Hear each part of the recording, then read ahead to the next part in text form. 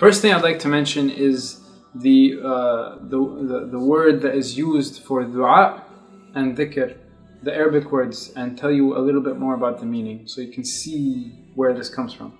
Dhikr fundamentally means, in Arabic, it is to remember someone, or to not be forgetful of something, to remember or not be forgetful. So the opposite of that is ghafla, or which means to forget and to be silent about something. So if you forget something, you're silent about something, you're in a state of ghafla, you're completely unaware of it, or you're forgetful of it.